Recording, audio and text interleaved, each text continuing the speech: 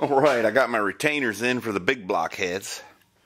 But now I got this LS motor hanging on the hoist. I need to do a few things to that before I get ready to pull in the vehicle I'm going to swap that into. But I think I'm going to work on a big block too. I'm going to try to keep that a separate video, so don't pay attention to that. Just ignore that that's here. Right now, I'm going to work on the big block. But first, I got to open the door. It got a little chilly last night, and it's like 50 degrees in here. So,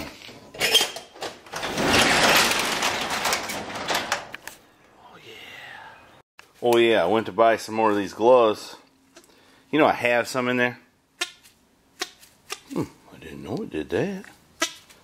I have some in there, but I almost never wear them. But I see some of the cool kids on YouTube wear them all the time.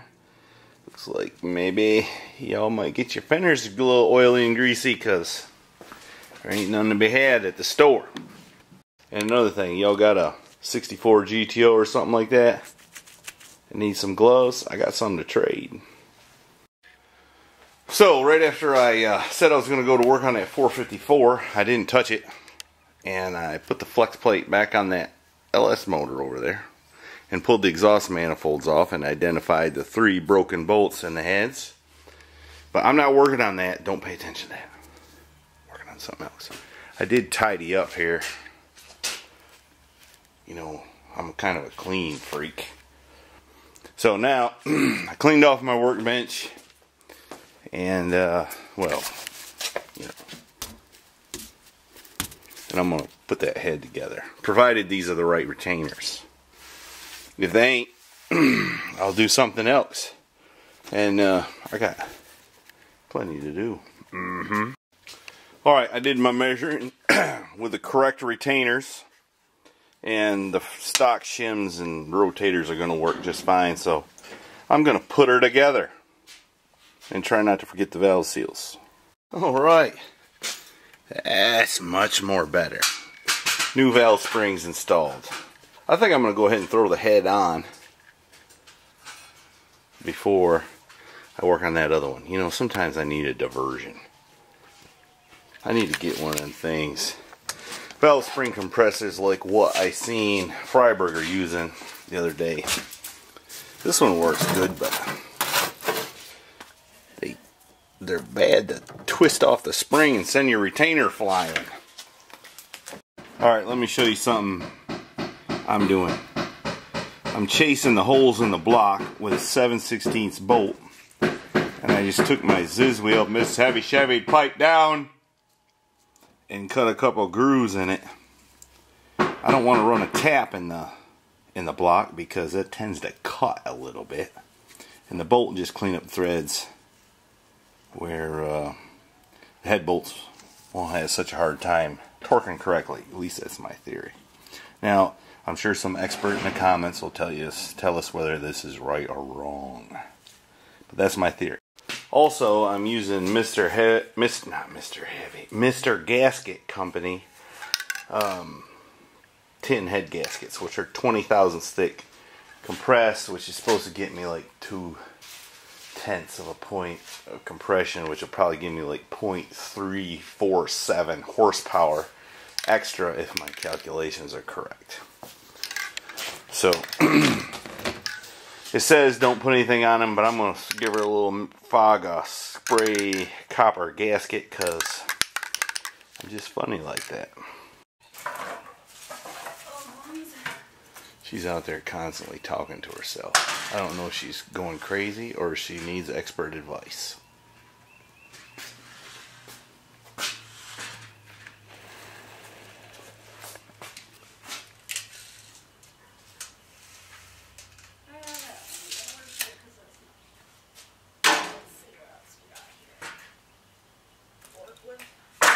What? I'm saying, let's see what else I got to work with. I am her white jawed. Alright, I've been hustling right along. And I got the head torqued down. You know, I use this torque wrench. I need to get these calibrated. It's a Mac. And torqued it at 80. It's 3/8 drive. And I said, you know, let me just be double extra cautious.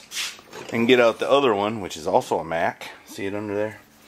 I set it at 80 and got a little bit more on most of them. So probably part of that is the increased leverage of the 1/2-inch drive one makes it a little easier. And the second part of it is, well, they aren't calibrated exactly the same. But you all don't care about that. The head's on this side. Now I'm going to go lap the valves in the other head, because I'm tired of torquing head bolts. See how I did that? Alright, I've been hustling right along and disassembled these heads. Threw all the valves in that little coffee can. I mean, not valves. Valve springs, which I'm not going to use no more. Now I just need to go through here and clean up all the valves. These seem to be in the similar condition to the other head, which is good. So I'm just going to clean them up, lap them. All the seats look good. They were dirty. Probably leak a little when I first cranked it up, but you know, it probably would have been alright. But anyways, let me get after it here. Time's a wasting, you know. Sometimes you got to work and not talk. Alright, I got all the valves lapped. Now I just need to check the installed height on the valve springs here. Make sure it's the same as the other head. And clean it up a little bit and start putting it back together. Let's go see if Mrs. Heavy Chevy's doing anything good.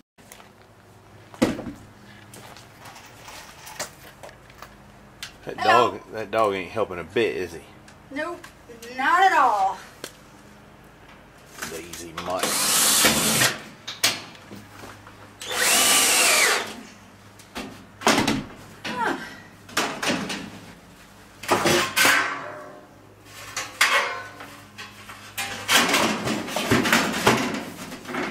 I tried to tell her to put that stuff all the way in the corner, but she wouldn't listen, so I guess she'll do it how she wants to. It is. Right, dog? It is fine. It is fine. Why is it not like... I don't know. I don't know nothing about building buildings.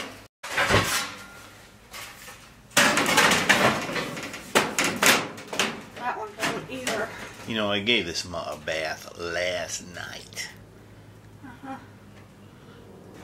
He needs one on the daily.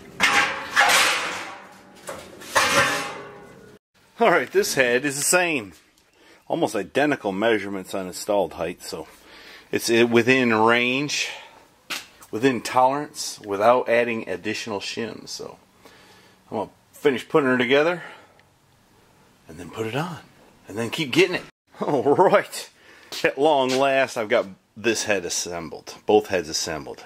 Just goes to show you, let the might as well as get you. It'll never end. I was just going to put a cam and lifters and a timing chain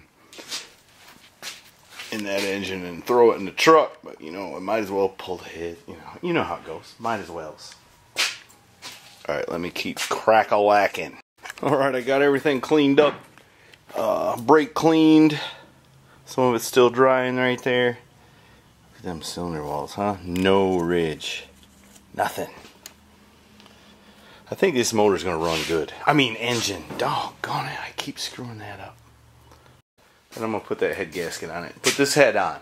Then I'll probably put the intake on. And you know, I might put something else on. Now I'm not one to complain. Well, maybe I am if something bugs me. Both of these gaskets I had to file a little bit right there and right there so I could fit the gasket over the dowel. I found that to be somewhat annoying. Looks like, you know, your stuff would fit. Alright, the next logical thing to do is put push rods in it and adjust the valves. You know, Mrs. Heavy Chevy isn't distracting me very much at all today. Has that worthless dog got up to do anything yet? Nope. Sleeping.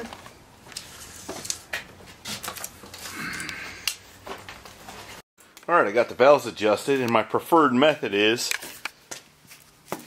I'm finding these old motors manuals, put on #1 top dead center, adjust all the exhaust, 1, 3, 4, 8, and intake 1257. Then turn it 180. So the number 6 cylinder is in the firing position, and adjust exhaust 2567, intake 3468. Usually you just tighten it until you can't turn the push rod, but I must have used some good lube because I could keep turning the push rod. So I had to watch when the plunger started going down in the lifter. But I think that'll do the same thing. Alright, I guess now I can put the intake on it, right? I sure hope she cleans up her mess out there. Alright, if you're wondering why they call them peanut ports, it's because they're little bitty like peanuts. But I think it'll be alright for a motor that's going to be towing. So I'm going to use them. I'm going to put an intake manifold on it. I have put some silicone on there and let it skin up. Let me get my intake manifold. Harley, what are you doing, bud?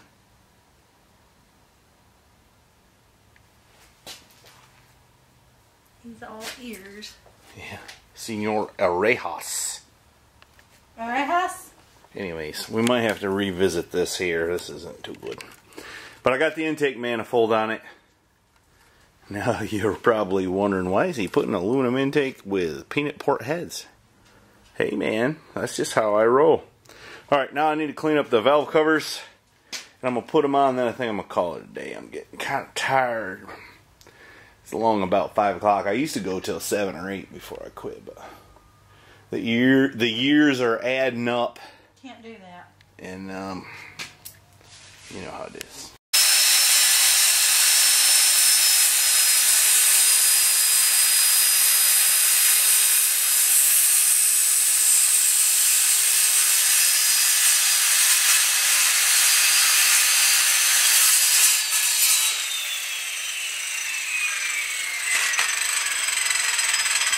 Not really how you should do that, but I guess it turned out okay. You should have your piece hanging off the end that you're cutting off, so it's stable and safe and secure.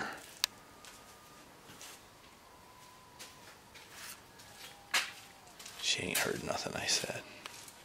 Alright, I got the intake manifold on. We're going to have to use this adapter so I can still run a Quadrajet. I'm also going to use that air cleaner as soon as I get the dirt daubers off it. And I'm going to run cold air. I'm going to take Elderly Iron's advice.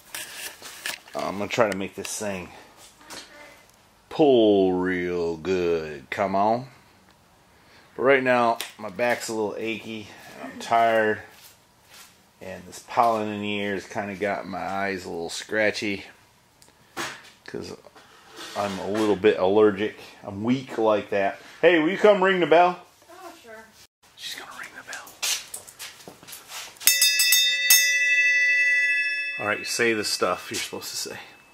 Go to MrHeavyChevy.com. Get your support your local hack t-shirts, your Mr. Heavy Chevy logos, and who the heck is Mr. Heavy Chevy, as well as hoodies and bumper stickers and some metal art. And those, I think, are coming. So that one's a little messed up. With all the crises we're having these days, the hats are a little slow getting here. Yes. We may find us another supplier.